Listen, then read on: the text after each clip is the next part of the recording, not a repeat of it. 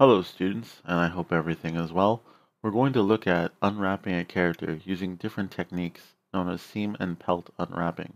This will probably go a little bit easier for you guys. So let's begin by doing a model that's pretty much well done here, and it's still low polygon. You can see my polygon count on this model is roughly 8,000 polygons, and that's with turbo smooth on.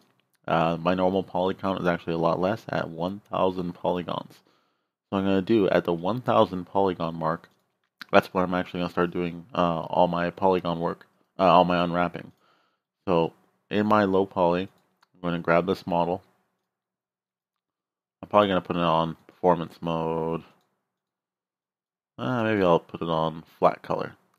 So you can see now with flat color, I actually see this model without any of the shading or anything like that, so I can grab things a lot easier. My model is split in half to half of the body here. I can hide half of this body so that I can work with just one side. So if you have one side of a sword, one side of a body, you can work with that. If yours is a full body that's already merged together, that's fine. Just apply the techniques that I'm going to do to one side to the full body and you'll be fine. So with this type of unwrapping, we still add the same Unwrap Uvw modifier as we did for learning our projection. And we're going to work with edges this time. I'm going to open the UV editor. I've already laid out a UV. I'm just going to mess it up here. So there you go. There's my messed up UV. I'm going to toss that off to the side. So what I'm going to do is I'm going to go to edge mode, and I can click on edge mode here or edge mode here. I'm going to turn off ignore back facing. And I'm just going to go down the tool here. Since we're going to be working with peels and seams right now, this is the category we want to work with. So you can see we have quick peel, peel mode, reset peel, and we have pelt map, and we have our seams here, edit seams, point-to-point seams, convert edge selection to seams, and expand polygon selection to seams. So if for some reason, sometimes I run into an error, I can't select I can only select edges, and when I go to point-to-point mode, for some reason I can't. That's okay, because you can just grab edges and then say convert edge selection to seams, and you can see it turn it into a seam line. So how should you select your seams, right? If you think about clothing or where a mark on your character needs to be, this is where you put the seams. So we're trying to hide the seams away from the camera or put them on places where we know our character gets cut from one part of a model to another, from one part of a texture to another. So on a weapon, you'd probably put it like to the handle, to the guard, to the nub at the end of the sword, and you'd cut all those seams, and you would cut it down at least one of the sides to make it a little easier on yourself. So basically, where I put my major seam line on this character is I grab down this line, and I keep grabbing down here.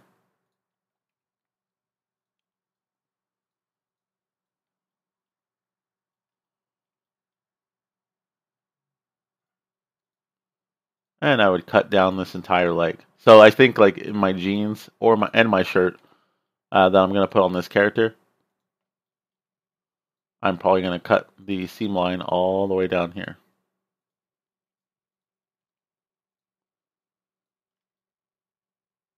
And then I'll try and get rid of any seam that I forgot to put in. I put in by accident, and then I go okay.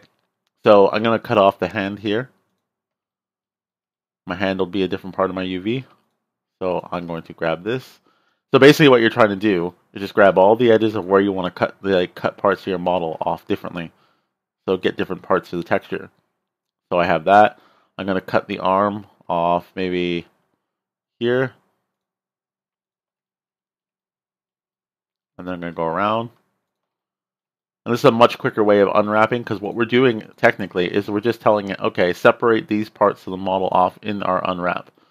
So I'm going to take this, I'm going to go up the neck here.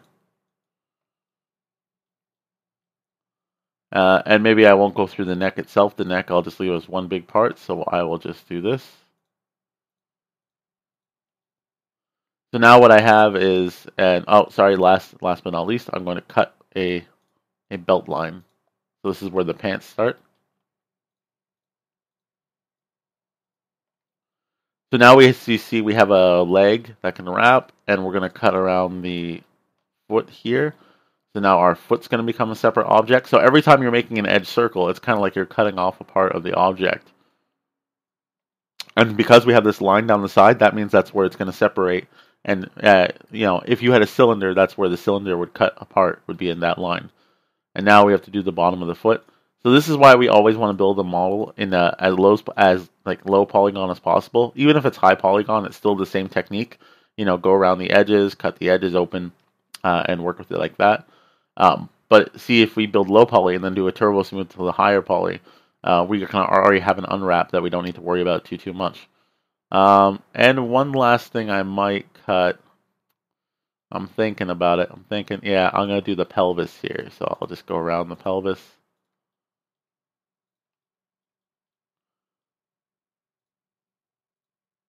Now for this one, it's kind of like an optional thing. It's just in my preference.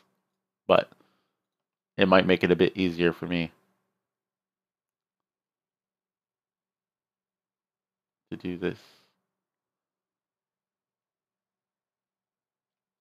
Like that. So what I have is like pretty much an underwear shape here. I have my pants, I have my shoe, I have my shirt that has a split line down the middle. I have my sleeve here with the seam line hidden underneath, right there. Now we can go in more complex detail with the hand. I won't go into too much complex detail. I'd rather just show you guys really quick what to do here. So I'm going to convert this edge selection to seams. So you can see that all these lines turn to blue. This becomes the new seam lines for our model. And what I'm going to do is I'm going to go to our peel menu and go to quick peel. And you can see with a quick peel, it actually took all those pieces I cut and automatically unwrapped them for me. Now you can see my hand here still has errors. But the rest of the model actually looked really good. Every unwrap turned out correct. So the next step, what you want to do is go to polygon mode.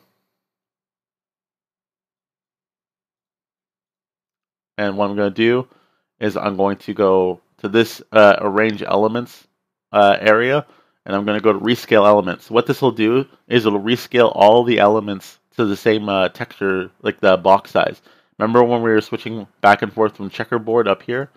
I switched from checker pattern to this checker pattern, and everything is kind of the right size already. You can see my checker pattern is all equal size all around my model. This is just helping it a bit, just to make sure that it's all the same size. And then we're good. We already have a texture map. Look at that. Less than 8 minutes and I unwrap this character. Unwrap pretty much all parts of this character. All the checkerboard parts look good and equal size. And then you just have to go to Tools, Render UV Template. And we have our UV template size here, which is exactly what it's going to render out to a file. You can change the size.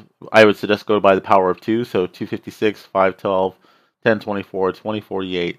And then we have all of these little fill tools. This will fill in the color. You can just leave that as none for now because we're just going to color over it anyways. And we also have, if you want to see the seam edges, if you don't, and you can render UV template, and you should get something like this. Now, 2 suggestions before you render UV template. Number 1, try and fit everything into the box a lot better. Like, try and just pack it as full as possible. And I mean, like, rotate it, pop it in the corner. I would put 2 pieces of, like, the shirt together, like here. And don't forget, if we have the back and the front of the shirt, what might make it a little bit easier for you to texture with is, to weld these 2 pieces together. So you see we have this. Now this might be the larger part of my model, right? So I might want to scale it a little bit bigger first of all. Give it more detail. Maybe because I'm going to put symbols on the shirt or something like that. And I'm going to go to Tools, Target Weld when I'm in Vertex mode. So I'm going to go to Vertex mode right now. And I'm going to go to Tools, Target Weld. And I'm going to left click and drag one vertex to another vertex. Now you'll see that if I click on a vertex that looks like another one, this vertex turns blue. And that means that they're actually together in this model here. And here they're separated, but I can weld them together. And you see now a seam line should start disappearing. See? And now we have this shirt. So we're getting rid of a seam line because we want this model to be more organic and fluid down the middle. See? So now we have a shirt back and front, and it's welded down the middle, so less problems right there.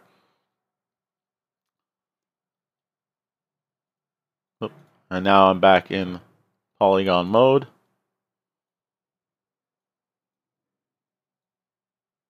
And I'm going to grab this. See, so even though it takes up a little bit more space and we put more detail in that part, that's good. So what we want to do is start doing that for the rest of the model itself. And you can pack these relatively close to each other too. See my hand? There's going to be, I'm going to unwrap the hand eventually, but I'm going to need to put a lot more effort into doing the pelt unwrap, like start unwrapping individual fingers and stuff like that. But you know, you get the general idea. Is just basically create seam lines around areas that you think are really you got to create seam lines around parts of the model where you want your cuts to be inside your model. And you see how easy it was to actually do a full character body, you know, minus the hand, of course. But that applies to pretty much any part of 3D modeling. If you're unwrapping a sword, unwrapping a spaceship, and a monster, anything like that, it's all the same technique. Just grab seam lines, cut them, and then quick peel, or peel them yourself if you need to. And then modify your unwrap so that you fill up as much space as possible. So, you know, my hand might take up this whole section, so what I might do is actually just move this. And I might just, you know, scale it a bit. Give it a little bit more space. Like that. See, so now you have this nice space that's used up here. We have a little section here so we can save it for the hand detail. That's about to come out. Like that. And then this will be for my whole hand area. When I get to unwrapping that. Then I go to Tools, Render UV Template. I have my size correct, 1024 by 1024. I render my UV template. I save this UV template by clicking the little disk icon in the top left corner. And then I save this as UV, you know, UVs, or whatever name you want to give it. I save this one as UVs. And then once I'm done, before you finish off, I'd like you to save these UVs somewhere as well. I save the UVs and UV backup shirt. Body, I'll call it. So just in case something happens to these UVs, for some reason if something messes up, that's a good way to back up. Just click Save UVs, because sometimes accidentally people reset all the UVs, and that's always an issue. And you should be all good to go. If you ever want to select a part of the body, go to polygon mode and select this part, and go to this option right here, expand polygon selection to seams, and it will actually grab everything up to a seam line that you've created. You can always edit seams anytime you want as well. So if you have seams that you created with the blue lines here, then you can actually edit these seams. You know, I'm going to take away, if I hold Alt, I can just take away like all of them. Right there. And now if I grab Polygon, expand selection seam, you can see the seams are gone now. So it's not going to select inside the seam lines. So really what you want to do is kind of like when you create these seams, just keep them there. Because they're kind of handy just to select different parts of the model while you're unwrapping. So we unwrapped our model using the seam technique, point-to-point seams. You can use point-to-point seams to select edges. If you have a problem selecting point-to-point, just go to edge mode, and then you can go convert edge selection to seams. That works fine. Then you go to quick peel, which will peel your model. You can peel it yourself, but I always suggest quick peel normally does it just fine.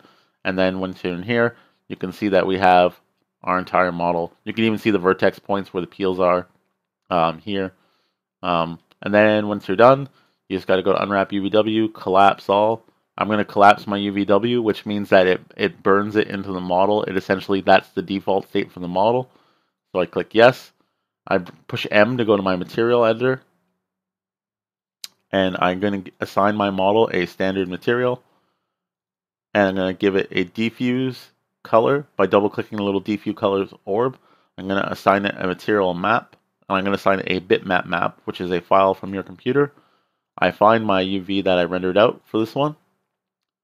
I right click on the material and I assign material to selection. I right click on it again and I go show shaded material in viewport. And you should see the unwrap. Now you can see like the difference between a clean unwrap like this and a bad unwrap in the hand. See, that unwrap is terrible. But the body actually looks very, very good. And it didn't take that long to make. It was like less than 10 minutes of unwrapping and then a couple minutes of rendering. Like putting it together and making sure everything looks good. And we got our body unwrapped. And that's the same thing you can apply for a sword. And like I said, you open up Photoshop or anything, you can draw on top of that texture and get started on doing that. So, yeah, that's our plan of attack. So, hope you guys do well.